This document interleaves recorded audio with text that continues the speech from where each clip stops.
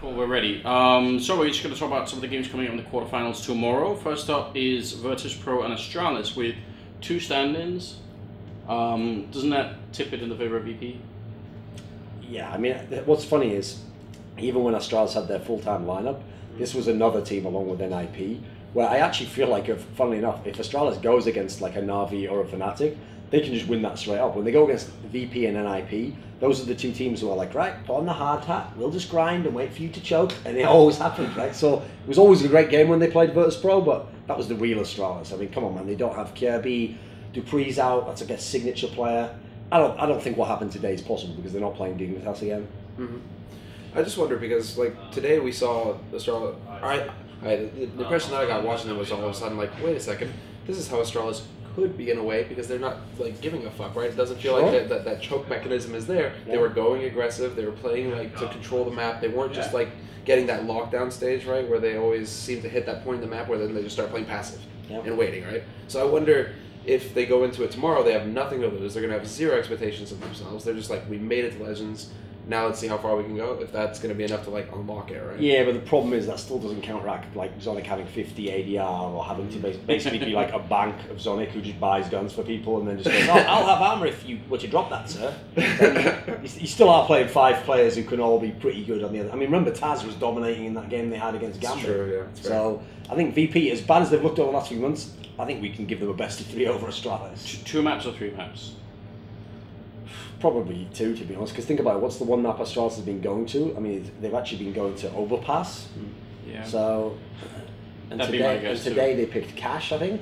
Yeah. So, I mean, okay, maybe they could pick Cash against us, Virtus Pro. Even then, probably not. But if they pick Overpass, I think Virtus Pro is going to get them on that for sure. All right, so let's just leave it. Coordination to go let's just leave it at that, and then move on to SK and Flipside as the second game. Is there any possible world in which Flipside would even touch SK in this game? No.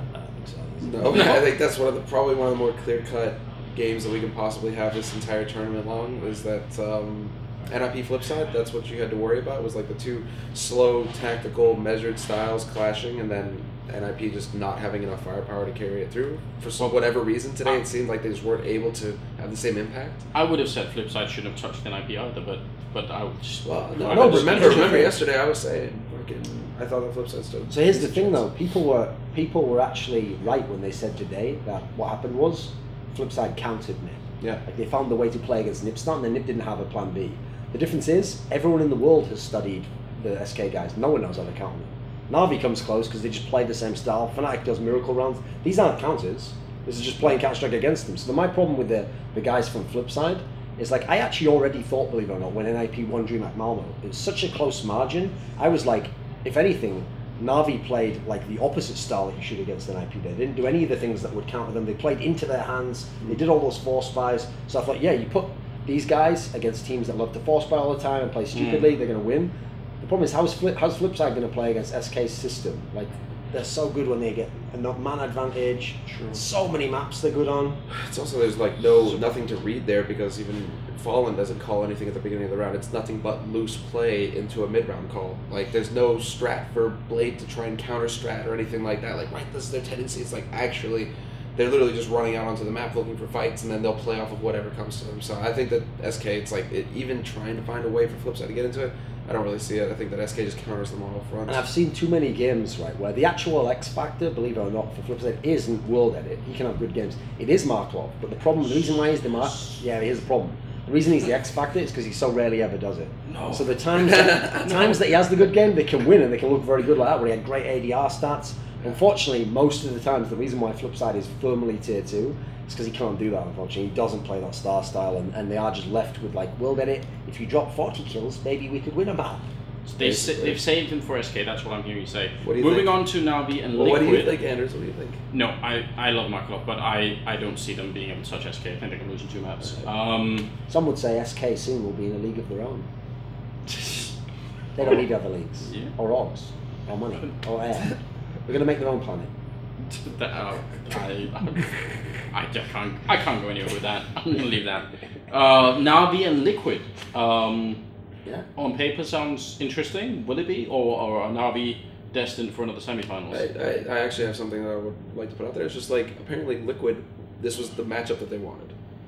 It's easy to According say to that now, them. of course. No, but according to Okay, them, yeah. according to them, going to this and going into the playoffs, so like out of all the teams we could have faced, Navi were the ones that we wanted. Navi, we feel like we match up good against them on maps. We feel like we match up good against them. Famous like last that. words. So that's what I wonder. You know, it's just like famous last words, or That's is some of there that shit of anything like. there? That's some of that like bigger ears, no, harder they are. Yeah. Easy they fall, whatever that shit is. Like, yeah, alright, mate. Then just wrecks your head. You're like, oh, yeah, big people tend to punch your head in, don't they? So I don't know what that one. It's like, be careful what you wish for. I mean, what I'm wondering in this matchup, Okay. right? So Liquid, they've certainly got some interesting. I mean, I think Nitro's been playing well.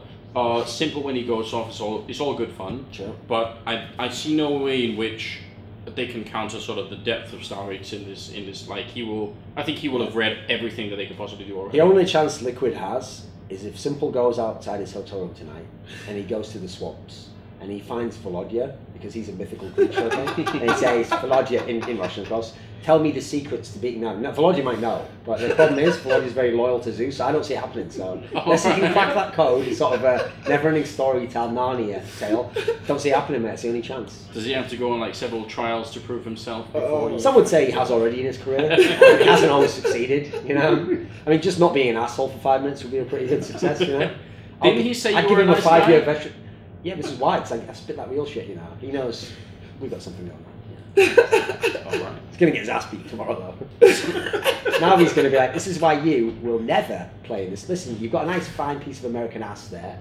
Tits all implanted. Fake blonde hair, eyelashes. But you know what? This is real Russian shit. Actually, we're from the Ukraine. Russian shit. So this is how it goes. So Gambit and Fnatic Yeah, Gambit and are Fnatic. also going to be playing at the end of the day. Just Navi, just to throw it out there.